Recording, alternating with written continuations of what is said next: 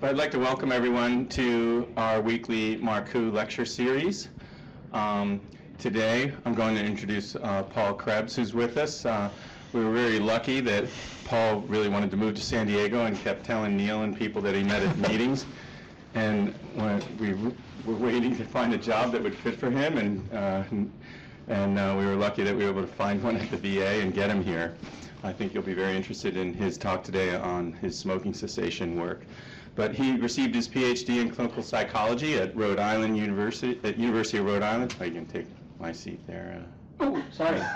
There's like a lot of all the seats. But I want that one. Warmed up. Yeah. He was a T32 fellow at Sloan Kettering in psycho-oncology and did his internship at the New York VA, where he stayed on as a staff psychologist working in PCMHI, behavioral medicine kinds of activities, and also did a lot of teaching and research. He did a career development award at the New York VA and transitioned that into a merit grant, which he's bringing with us to our VA to work on here. He's involved in a number of other projects and grants on smoking cessation with patients, in oncology patients, and as well as patients with mental illness. He uses a lot of technology. Text messaging, I think, is in the merit grant, but has done 3D games to teach people coping skills for smoking, and apps. There's an app for that. E-health, M-health. I'm not sure what the difference between e-health, M-health, and digital health is. We're going for M these days. We're going for M-health these days. But it's all in the mental health technology space, too, which is something I'm very interested in. So I'm really looking forward to his talk today, and I'll let you take it away. All right. Your mic, so I guess I'm ready to go. All right. Well, thanks for the opportunity and coming out on Monday afternoon here to hear about what I've been up to. I'm going to talk a little bit today about myself a little bit, how I've gotten to this spot. I'm going to go over some studies that I've been doing, not all of the studies I've been up to, but I'm kind of bringing them together in this sort of theme of population-based work. And then I'm going to sort of talk about how that has led to the next steps and what I'd like to sort of continue on here and into the future. Stop me as I go along as well. I'm not just here to just talk at you. So if you have a question, just let me know. So this is sort of where I've been. I've been an East Coaster my whole life. This is my first 2 weeks in the West Coast, so it's quite a bit different. So I started out in this lovely, not so lovely place called Cole Township, literally the name of the town, in Pennsylvania over here, and that is what it looked like. And then I moved all the way up to Scranton for undergrad at the University of Scranton. It was a little Jesuit school, which was quite amazing, actually. And it's funny to watch the office because there's like trees that don't grow in Scranton very clearly in the show. I'm like, that is not in Scranton. It's definitely LA. And then all the way to Rhode Island, it's Narragansett, where the University of Rhode Island is. Which was marvelous. And while I was there, just a little bit of sort of what I was up to. I was in the Cancer Prevention Research Center with Jim Petroska and the folks there doing my graduate work, and then I worked at the Brown Center for Alcohol and Addiction Studies on a couple studies up there. So Rhode Island is just nice, a small state, so you get around all within 45 minutes. And then we moved to New York for my clinical internship at the Brooklyn VA, New York Harbor. And most recently I was living in Sunnyside, which is our neighborhood in Queens. So I started out in Brooklyn.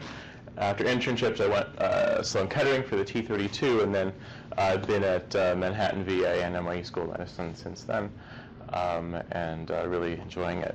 So a little bit of what I was up to at all those places, more specifically,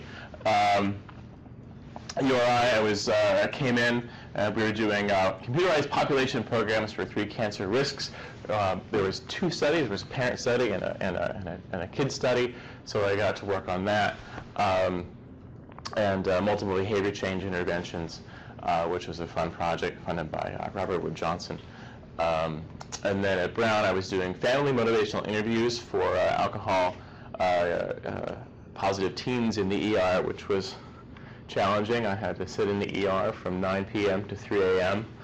Weekend nights, great when you're 25. But it was a really great study to be a part of, a very intensive motivational interviewing training, and a nice group of people to work with. And I moved on to a clinical internship at the VA, which was a fantastic. We worked in psycho-oncology, palliative care, and pain, which is not necessarily traditional for a psychologist, but it's really what I wanted to be doing. And then turned that into a postdoctoral position at Sloan Kettering.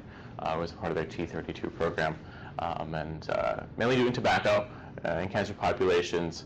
And then by the time I got done with that, I had an RO3, which I brought to NYU, and that was an interactive e-health program for exercise and healthy eating in cancer survivors. So I finally got that published. So I guess you could say I'm doing a couple things that sort of bring this story together with both methods and then focus of sort of content. The methods that I sort of focus on are population and health services, health communication, mHealth, and sort of the topics mainly have been tobacco, but then the sort of cancer treatment and survivorship have been a population of interest of mine as well. So bringing this together in terms of proactive care, which is sort of where my studies have focused on, what is proactive care versus sort of reactive care? Reactive care would be sort of the traditional norm. Patients receive care when they're sort of purposely referred to from their healthcare provider, right? So they're just going to wait around till the patients come to you, basically. That's the model. The proactive model is a sort of population-based strategy where you sort of mine the record, which the records have made this possible. So you find your at-risk patients and you do some sort of strategy to identify and intervene with them. And that can be sort of opt-in, where you say, would you like to, I've identified you as a smoker who has diabetes, would you like to be part of our study, or just treatment? That's opt-in, or there's opt-out, which I'm doing more of, whereas sort of you're enrolled in this unless you tell us no, you don't want to be. So we're sort of investigating both of those methods. So why would we bother to do this? For actually quite a few reasons. It fulfills meaningful use criteria. It decreases provider burden and barriers, as we've seen in some of our other studies. It's gone from 5 A's to 3 A's. It's asking less and less and less and less of essentially primary care because they have to do a lot. So if we sort of take that burden away, that's a benefit. If you increase patient burden too, if you say, oh, call this clinic, show up at this group, well, that's, I used to sit in the tobacco cessation group in New York, and it usually was me checking my email for an hour, all by myself. So, that's, if we can come to them versus having them come to us, clearly they don't necessarily want to be coming to us for that. It enables panel management. Here's my patients who have these criteria. Boom. All right, there they are. It's sufficient and consistent. So I can have 20 providers doing a so-so job of tobacco, or I can have 2 providers doing a pretty good job at it. And in terms of research part of it, the consent part can be more efficient as well. Sometimes if I'm doing the opt-out studies or opt-out studies, we just sort of get rid of the consent process altogether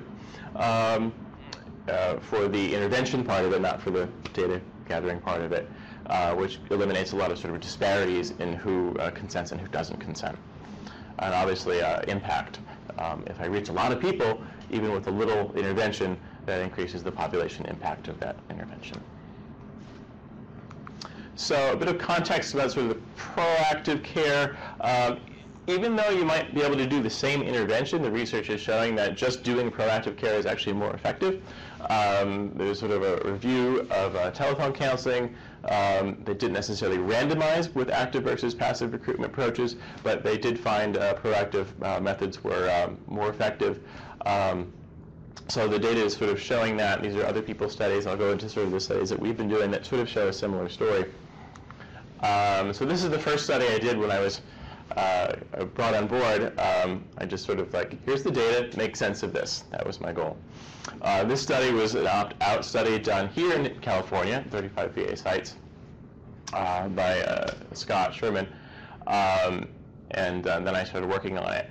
So this was a very interesting project because it was sort of a study 1 and a study 2, proactive versus reactive.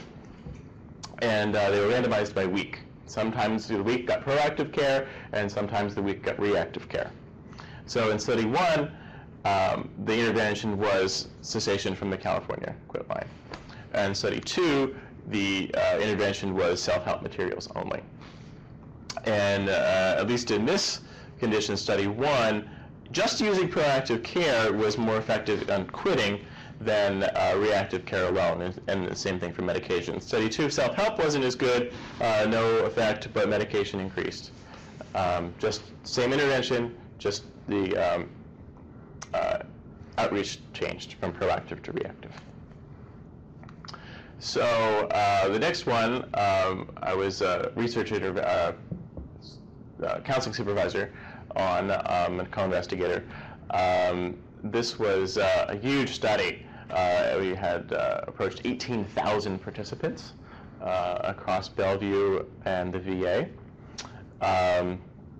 So this was a study where we used the EHR to identify every hospitalized smoker over a period of 3-4 years, including Hurricane Sandy, which shut down the medical center for 6 months. That was really fun. So we approached every single smoker, we think, who was an inpatient and went through the ER. So they were randomized to our counseling from our staff versus the state quit line. What did we find? So our 6-month quit was quite a bit better. The one that we did versus the state quit line. The state quit line in New York only provides 2 sessions. We were giving up to 7, as well as more intensive medication coordination. So that was that one. And then at the VA, this is a project that I wrote. It became a merit award. We had been doing telephone cessation there, and the problem with, I was saying earlier, one of our studies was provider referral. Our providers, our mental health providers, were not referring patients to our study. We had some who were really good at it, and some who were like, not so much. So that was a big problem. They were sort of that too busy point, right? They were just too busy, not really on their mind, or didn't think it was their job necessarily. So we took them out of it, and we said, well, we can recruit the smokers without the providers. Let's just ask the data. So we found, used Vinci, and we identified 20,000 mental health patients at 4 VA hospitals, Houston, Minneapolis, Tampa, and New York. This was an opt-in study, and then after we sent the letter, we got it back, and we randomized them to the usual care at the VA, whatever that might have been at their site, or the proactive telephone treatment. And once we got their consent back, we called them and say, hey, do you want to be part of our tobacco cessation intervention? We'll give you some calls and provide you some support and coordinating medication. They got 12 sessions over 6 months. So results were evidence of that it was actually more helpful than usual care at 12 months on both 7-day and prolonged abstinence. Now this one leads into my merit, which we'll be doing here, hopefully, very soon, which is this. We're calling it, we'll get into that in a minute. It also led into this project, which is I'm the PI on, and we'll be finishing this in September. This is an award through the CDC. Proactive methods again, it was an RFA. Can we use the cancer registry to identify patients who are smokers? Not just the EHR, but the cancer registry, which is sort of a step removed. This, we're looking at recruiting 600 smokers. This is an opt-out study. So all these smokers that we identify are in the study until they tell us no. Not that many have, thankfully. And we're doing this at 3 hospitals, which is also fascinating: Bellevue, NYU, and the VA. So 3 completely different systems. Because the male is the first point of contact, we're randomizing that to various conditions as well. So we're doing a 2-by-2 study comparing male versus care coordination and loss and gain framed messaging. So results on smoking, we don't know yet because our last data collection point is going to be in October. Paul, could you explain that? I have a slide. The next slide will explain that a little bit more, the framing. But the main point of this is the CDC wanted to see, can we use our cancer registries for something other than sort of sitting around and being data collection instruments? Can we actually use them for intervention purposes? So a big point of this is the feasibility of it. I'll get into some of that later. Are patients willing to be contacted maybe up to 2 years after they're done with treatment? Because not all of these are primary care settings, especially NYU Cancer Center. Once they're done, they're done. They ain't come back, which is different from Bellevue and the VA, which where they continue to get care there. So this is an example of our gain and loss framing, right? So this is the first point of contact. My name is so-and-so, etc. This is the gain framed messaging, right? So you see reduces risk of cancer progression, reduces risk of cancer coming back, increases survival, very happy, the people are happy. So we both framed the messaging in terms of the words and the messaging in terms of the pictures. So if you want to get a loss framed message, you'll get this. So smoking increases your risk. It's exactly the opposite, but with loss framing. And then the people are like sad too. So very similar. Pictures, guy, woman, and then if the framing is different. So we're going to see if that has any effect on the response rate. Because when you're doing this proactive care, this is your point of contact. So you have to be very thoughtful about how you're actually going to present the data, present this, hey, how are you doing? Either where it's a text, or this is, in this case, it's up in the mail. Let's see. Similar methods. This is my CDA. I thought I'd just throw that in here too, since I'm finishing it. I was a small pilot of, again, cancer patients, newly diagnosed cancer patients at the VA. And what we did, we randomized them to sort of standard care, or better than standard care, which was a nurse intervention and the connection to the quit line. We actually went online and put their name in to the New York State quit line so that we got a proactive call back, which is a little better than standard care, or standard care plus risk feedback, and I'll show you that in a second. Results pending in October. We're sort of just recruited our last participant this week, so I have to wait 6 months on that one. So this is what I created with my colleague Angie Mifeglin in Michigan. These decision guides is sort of coming out of that framework of decision making. And we sent this tailored to their particular cancer. So this is what we created based on data. Check this out. Out of 100 men, if you had prostate cancer, you got this one. 34 who kept smoking would have cancer back. 19 who quit would have cancer come back. So we actually present them the actual sort of data there. We did this for colorectal, prostate, lung, head and neck. And sort of the last page, we also did this too for use of treatment. So using treatment is more effective than trying to go it alone. Sort of presented that very, very clearly. So we're going to see if that's actually more effective at getting people A, to use the quit line, and B, to quit, versus just sort of the very quick provider-led intervention. We will see.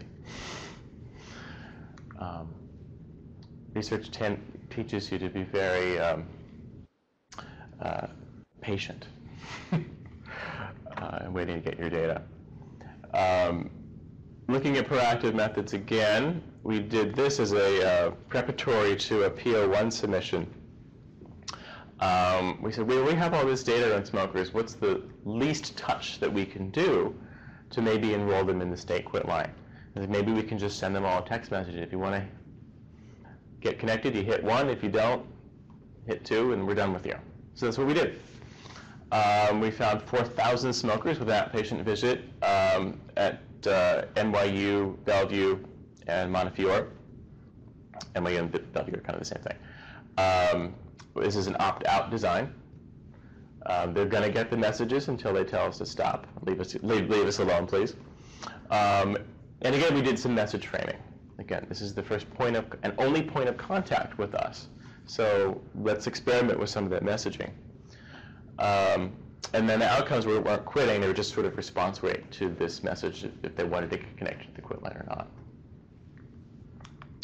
So just an example of some of our messaging, we looked at a couple of theories, and sort of we wanted to look at sort of self-efficacy, response efficacy, and some risk feedback. So we focus grouped these with 5 focus groups at Bellevue and Montefiore, and they came out that they liked this message first. Hey, this is Bellevue or Montefiore. We're offering a new text service to help people quit smoking. Standard text rates reapply. Text stop to cancel. If they didn't text stop, they kept going. The next message the next day, they got, it's Bellevue again. Quitting smoking is hard, but you can do it. Self-efficacy message. Some of them got call to action. Text 1 to connect. Do it now. And some of them didn't get that. They didn't get to do it now, right? And if they didn't respond a month later, we tested them again. So what did we find?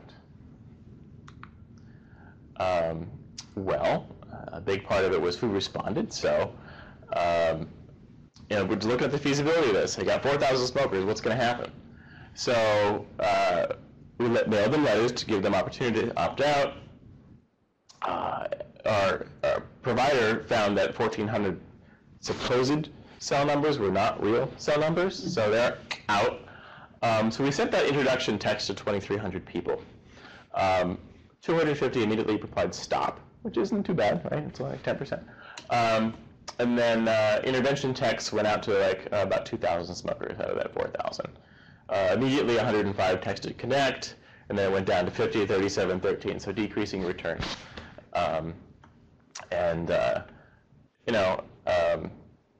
Not a whole lot of stops. I think it was, let's summarize it here, 10%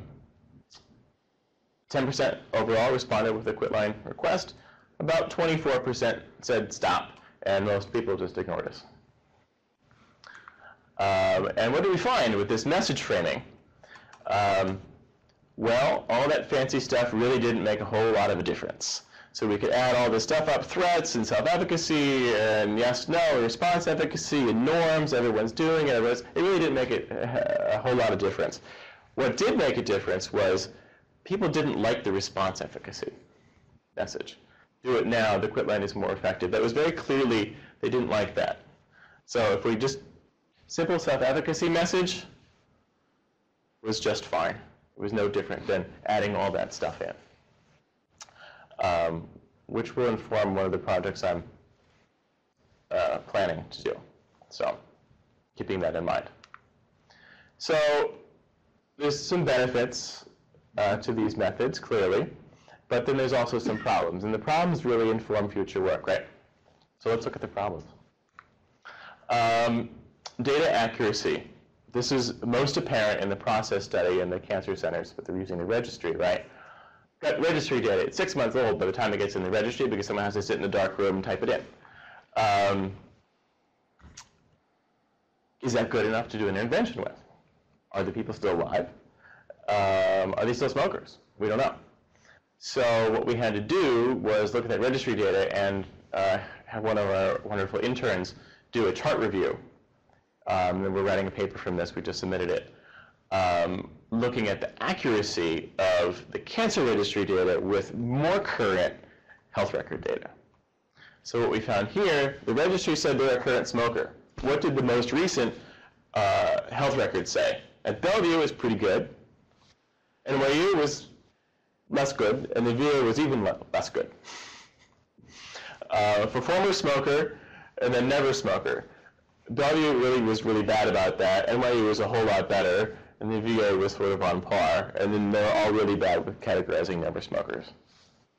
So that was quite telling, because we did have people respond to us, because again, it was an opt-out study. Hey, my husband's, like right in the, my husband is dead, stop bothering me, right? We had a couple of those. So it's important to see if, the data is good enough to actually do an intervention with, because you have no other point of contact. So predicted value is about 72%, which is on par with sort of another study in the lung cancer world that did this. Not quite probably good enough to do care with, probably, in terms of accuracy, because people get mad at you. Similar with data accuracy, our CHART study, those 18,000 patients we approached in the bedside, well, yeah. So the EHR at Bellevue said that they were smokers, but when we actually went to the bedside, 17% said they weren't. So somewhere something got mistranslated. As well as 21% in this population had no US phone number. So they might have been a smoker in the record, but then we couldn't contact them because they didn't have a phone number. Remember, this is Bellevue, which is sort of the public hospital of New York City. So it's a largely sort of immigrant at-risk population, and they don't want to give their cell phone numbers out, nor do they want to give their addresses out, and many times. So 21% is quite high. In our Test to Connect study, again, 38% invalid cell numbers as well. So kind of similar in terms of working with that population at Bellevue. And then obviously, data accuracy is the question, right? This data gets into the EHR via some provider asking, are you a smoker, in some better or worse way, right? So if I ask you, Eric, are you a smoker? Have you used any tobacco product in the past 30 days? No. It's quite a bit different, right? Very few are trained in actually how to assess it behaviorally, or have you used any tobacco product in the past 30 days, versus are you a smoker, which could mean anything. If you've seen the recent campaigns, you're a smoker if you smoke one, right? I've seen that around California recently in the past 2 weeks. So depending on how it's asked, I know the VA doesn't ask it behaviorally. They just sort of have this very kind of not particularly useful sentence. So it's not asked behaviorally. So people who smoke 1, 2, 3, I'm not a smoker, but they're using tobacco. So they would say no, but they're still using tobacco. In California, they'll say smoke what? And that as well, right? Are you a smoker? Well, what does that mean, right? So, So this is a big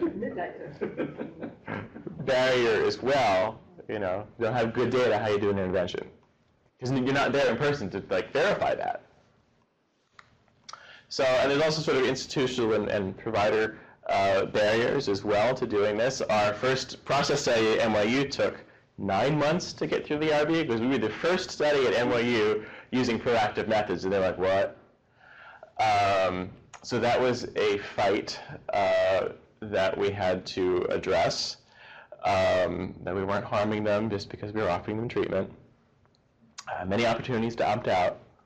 As well as for the provider role, do providers are they open to someone sort of coming around from the outside and working with their patients on tobacco or whatever else it may be as well? What's my role and sort of territoriality of it? Some people are grateful and some people are more territorial. And then response rates. Again, if we're using opt-out designs, no one has consented them. They have no other prior contact with the study to sort of build loyalty. I was at the OBSSR Summer Science Institute, where I was trapped in Virginia for 2 weeks, and one of the presentations was this researcher. She had a research consent party. It was quite fascinating, where they would bring the participants in, they would get them involved in the research. This is why you need to respond to the surveys, and here's some cookies, and they really got them involved, and their response rates were 90% at a year, because they did all that work up front to get them involved in the study, and so that they understood why it's important to respond to the surveys. We do none of that. We don't even consent them up front for these opt-out designs until they start. We consent them when they have to do a survey. So the first point of contact was 6 months later when you do this survey, and then we consent them because that's research. So the response rates are going to be variable. These are studies that are sort of underway, and we don't know where that's going to be.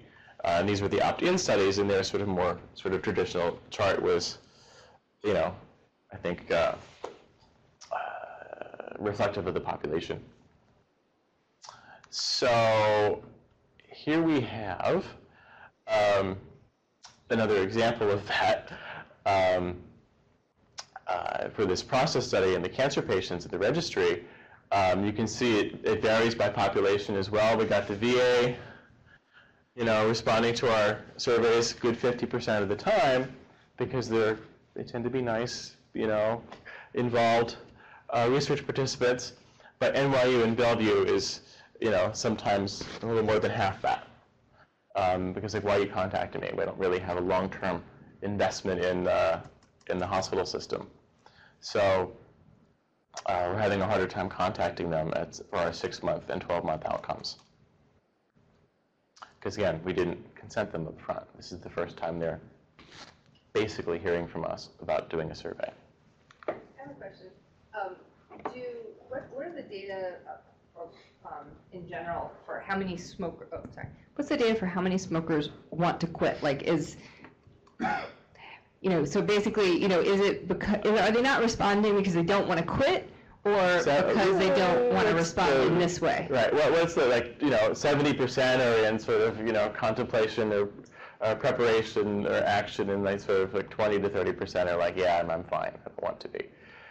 So that's kind of it's sort of where everything sort of lies. Is most throw a dart, and most people want to say they quit at some point, but getting them along to actually taking steps is more difficult. I've done it before. I've heard that a lot at focus groups. I did this a few weeks ago. Oh yeah, I've quit many times before. I'm just frustrated at this point, and I don't want to engage now. I do want to, but I'm just tired. So that was a huge response too. Or I don't think I can anymore. Speaking of patient beliefs, these are recent quotes from focus groups I was doing for the VA project. My smoking doesn't have anything to do with my prostate cancer, so some misbeliefs about the relationship there. Everyone thinks it's just lung cancer, and it's really not. I'm not a talking kind of person. So our interventions are mainly on the phone, counseling. Yeah, I don't want to talk about it. Okay, that was a very short interview, by the way. Best way to do it is on your own. You've all heard that before. That's a very popular thing with our folks here. We also did the chart study in 3 languages, English, Chinese, and Spanish. And our poor counselor, who was our Chinese counselor, he had 2 participants in 4 years. Because that population is very, I will do it alone. There's very cultural differences around that too. And then no RT, I don't want to mention anything else. So doing a population study like this, you don't have necessarily the opportunity to deal with these barriers in person as you would sort of one-on-one. If you're just sending them a letter in the mail, they're sort of left to sit with this prior beliefs. So that's can be a negative. So that's also informing some of this work that I'm doing with this current VA study, texting them some, contrary messages beforehand, to sort of maybe, mitigate some of these. How often do you contact them? Well, there's lots of options here in terms of outreach, intervention, treatment duration, are all different variables you can play with. And I put all this together. These are the studies that I've worked on and a couple others as well, just to sort of show the variation and what people have been up to. Most times it's one outreach. You might get 5 calls, but it's sort of one attempt in general, right? Except this, our cancer registry study, we're outreaching them every 3 months. So regardless of whether you heard from us the first time or next time, you're all getting phone calls every 3 months to try to re-engage them. But I found this quite interesting. I didn't necessarily realize this as much until I put this together. It's all just one outreach attempt. You're not really reaching them at any other point in time where their motivation may have changed or something like that. And this is the only study that we sort of were doing that. as well as the texting setting, because it was just so easy, you could just send them a text again. Intervention is sort of varying over time. Folks are working on more longitudinal studies now to extend the treatment period, and that's sort of paying some benefits as well, or sort of going towards that end in terms of extending treatment to half a year to a year, et cetera. And then with what? Have you seen, remember the Martians, and they, from the Muppets, they deliver, and they come down on the phone, and they don't know what the phone is? A lot of our population is sort of like that now. When the phone rings, it's like, what is it doing? What's it ringing for? Who's calling me? Telemarketer at this point, right? No one answers the phone. Even if it's your relative or whoever, no one answers the phone anymore. If what we're offering is telephone interventions and nobody answers the phone, I think it's like, whoa, what's the phone? What is this thing ringing? That's a big problem. Looking forward, this is a study I hope will be starting here. We're trying to intervene at 2 levels, and this is coming from the proactive study of mental health, where we had a good response rate, et cetera, but wasn't quite ideal. Our counselors were having a awful time getting people on the phone because no one answers the phone, especially when it says U.S. government or a blocked number. We quickly found out we had to call them from NYU phones, which, depending on, just said the phone number or NYU, right? That was much less scary than U.S. government. But still, our counselors were spending a lot of time trying to get people on the phone. Like 6, 7, we stopped at 8 times trying to get them for a telephone session, right?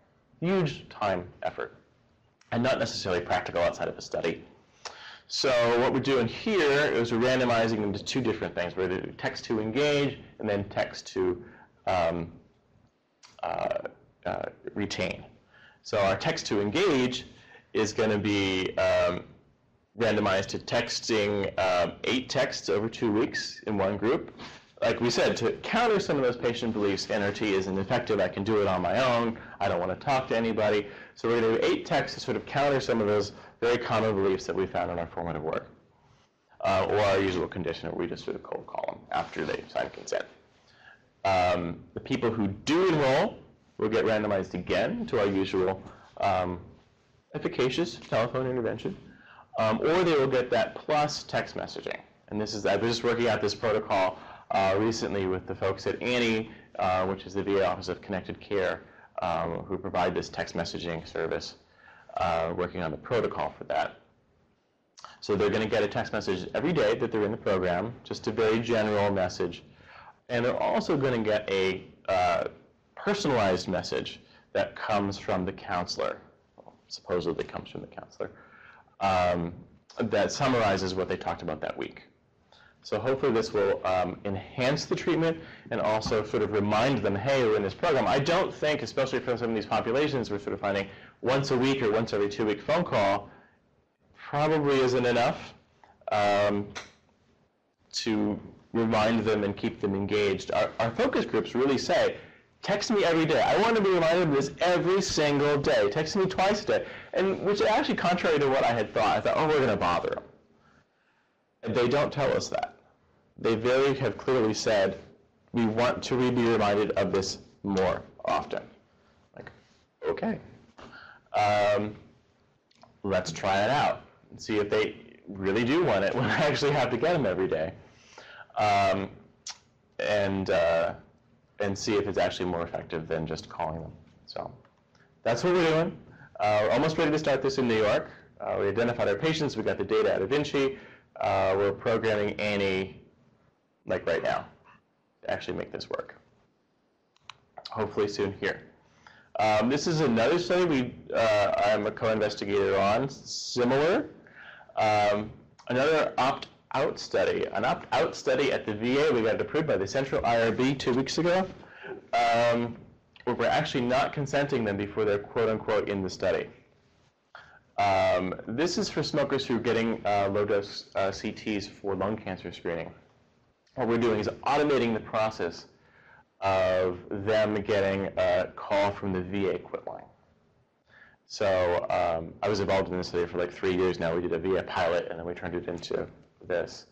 And I created this with the intervention, actually.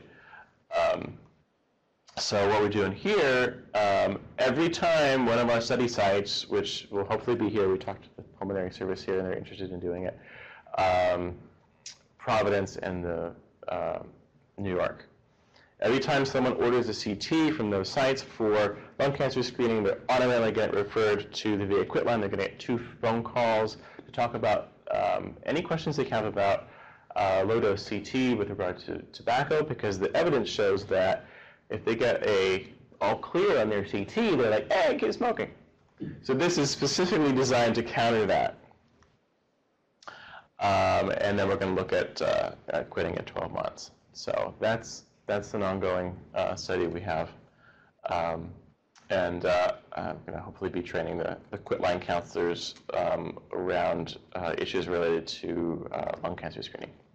Because this is our pilot findings, we did find a really strong effect. It was a small pilot, but without any support, 11% participated in any sort of intervention, but 44% did. This is only 2 phone calls.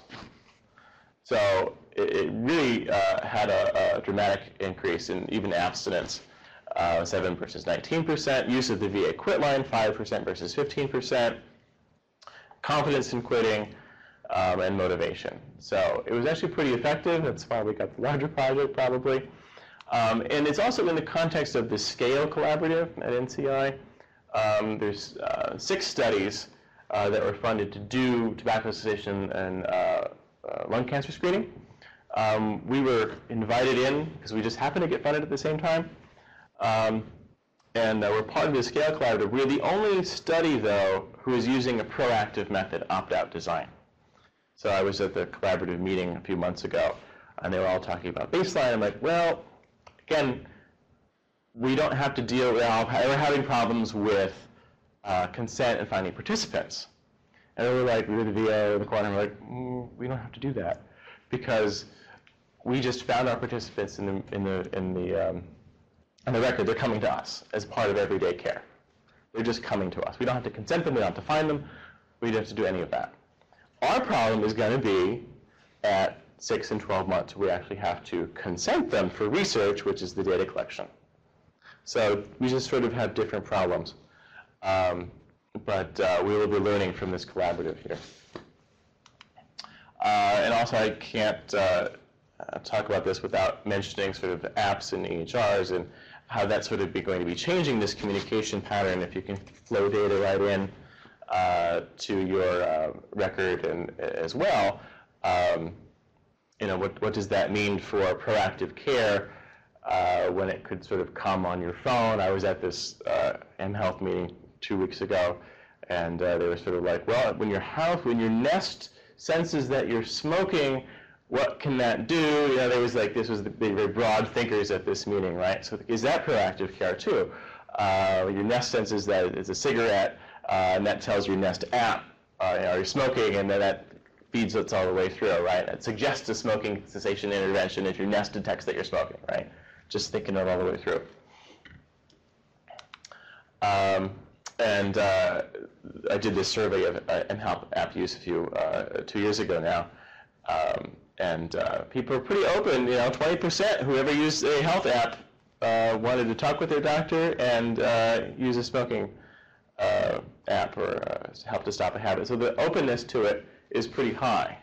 This is anybody who's ever used a health app. 20% said, yeah, hey, I do that.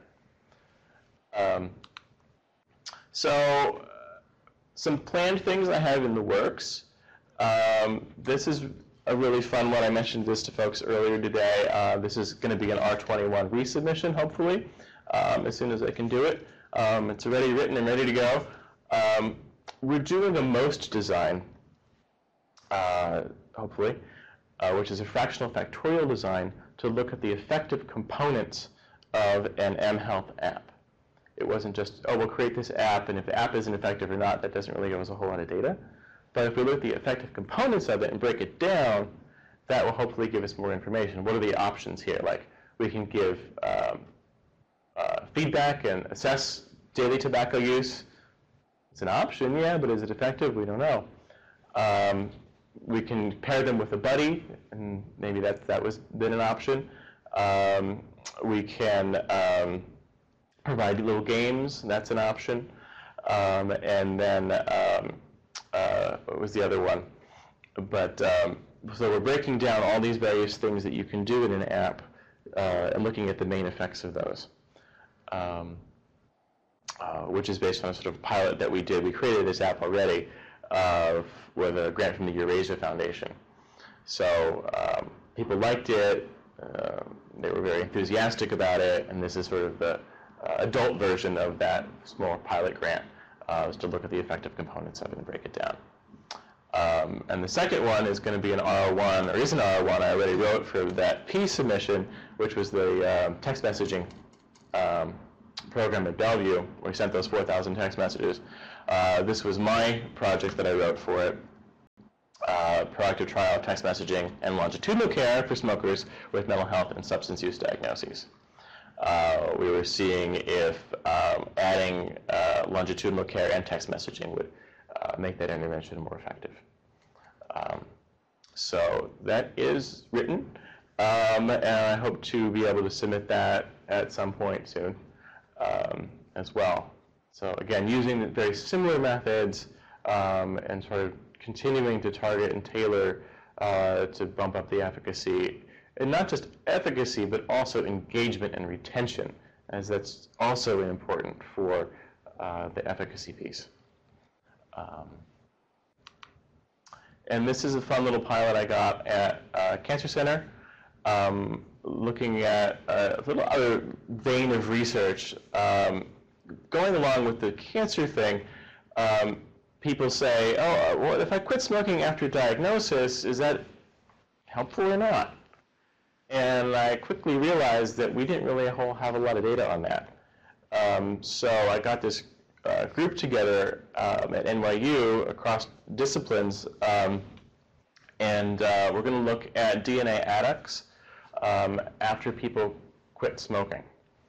People who do quit smoking, people who don't quit smoking after a diagnosis of lung cancer. So this is going to be a pilot in 50 people, hopefully. We just got it through the IRB like last week, and I sort of gave it to my co-investigator to sort of run. But no, it's a study that I wrote, and hopefully will eventually result in a larger project once we get the data out of it about a year from now.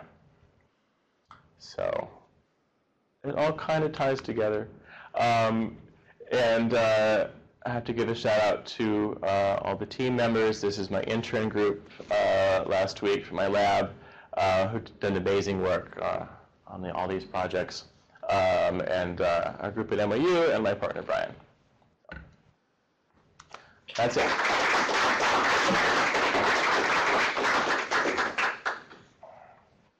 So we have a few minutes for questions.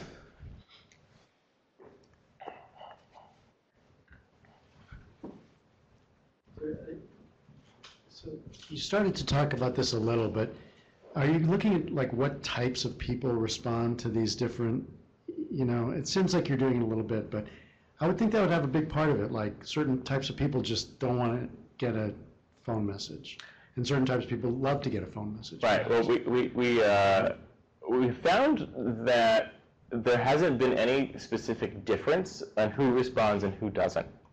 We haven't found it across gender, age, anything like that, at least in the one proactive study that we were able to look at that. There wasn't a difference in response rate for that. The process study, we weren't allowed to collect data on people who didn't consent or keep their data. So sometimes you're allowed to do that and sometimes you're not. I really had to argue for that for one study. I think this is very important because IRB said, why are you looking at this data? These people didn't consent. I'm like, well, this is important. So it's a piece I have actually been very focused on arguing. For the studies we were able to look at it, we haven't found anything I know that's something that's important to look at. Have you done anything where you combine sort of assessment? It sounds like mostly you're sort of pushing suggestions to them, but are you ever asking them something? So for example, when you're saying that you give them the text messages that maybe address some of the patient beliefs, would it be possible to ask them what their beliefs are and then push messages that are related to that? Right. At the VA, no. Because that becomes research data. You're not allowed to do that in text messaging. Very clearly, no. Unfortunately, not. The other one, which was Bellevue, we also were not allowed to do bidirectional texting. So unfortunately not.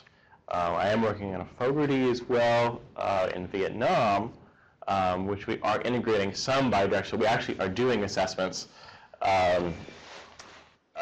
real time in the sort of pilot to pilot with 40 participants. Response rate has been dismal in Vietnam. We have like 188 supposed, like 10 questions over text message. Response rate is like 5%. So it is something we did recently try, and the response rate was terrible.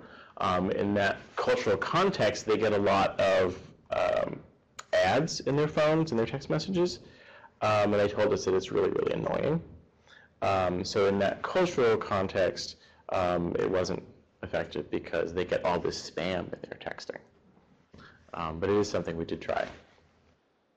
And I guess there's no way to get around the collection of research data. I'm just thinking about how Google and other places kind of know what you click on and know what you look at, and then they can tailor what you get next based on what you have any sort of interaction with or any kind of response to. So you could maybe not save it, but if you had some information about whether they had read the text, for example, then you could maybe do something different and see if that makes a difference for whether they even read it. Or Right, we're unable to get that. Our sense of our texting context. So we don't know if they read it. There's no way to know, unfortunately. So that's in the opt-out studies, right? Opt-in or opt-out. If it's an opt-in and they sign a consent form, then you can text them and get a response. And because we've done it in the VA. You could also have things native on the phone that don't go into the internet. So if they answer one way, they get this response if they answer another way, and then you don't ever see that. Yeah. Or just a native app that doesn't go on the internet. And we've done text messaging and apps that collect their responses, but they have to consent to send them ahead of time. But in your opt-out studies, is where you're running. That's sort of the pro and the con, right? You get around bias and consent, but then you also can't collect data that you want to collect. So sort of like you have to pick your poison. I picked the poison of not getting that data at the expense of trying to find methods of sort of reaching populations, not necessarily getting into the finer super details.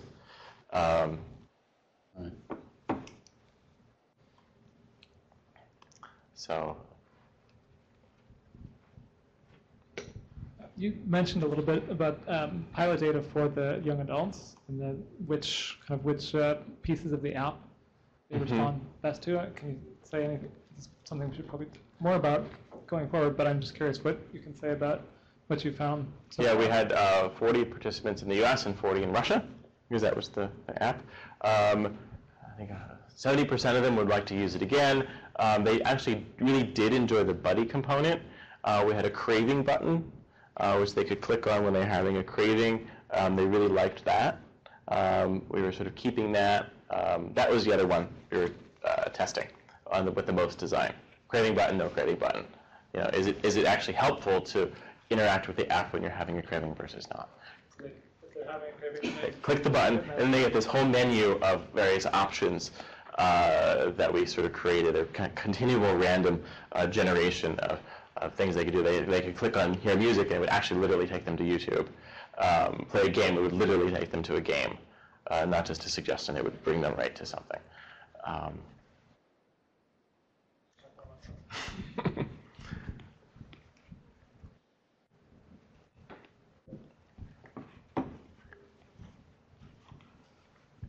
Are we done with the questions? Okay, so I want to thank Dr. Krebs for his presentation, and I also want to welcome him to the UC San Diego Department of Psychiatry, although Dr. Granholm has jumped the gun. He's hired him already. And before we could go through all of our paperwork, and I mean, who knows what's going to happen next. Anyway, you're very welcome to join our group. Let's see if it fits. All right. You're going to need to wear it, and you can. It's a guy's hat. If your head is too big or is too small, you can adjust it. The other thing you should work with Eric on, like I mentioned in our conversation, is get one of his fancy Band-Aids to measure cotinine, carbon monoxide, and whatever in real time, you know, and link that to your iPhone, see what you think of it, right? Right. So get a student working with him. We should get some biosensors. Yeah, That indeed. has been a real problem, is getting cotinine from people, so. Hey, not a problem in MH Tech, right? It's No. just another project, and the students are cheap. We'll get an undergrad to do that. There we go. All right. Yeah, anyway, welcome. Thank you very much. Thank you. Yeah.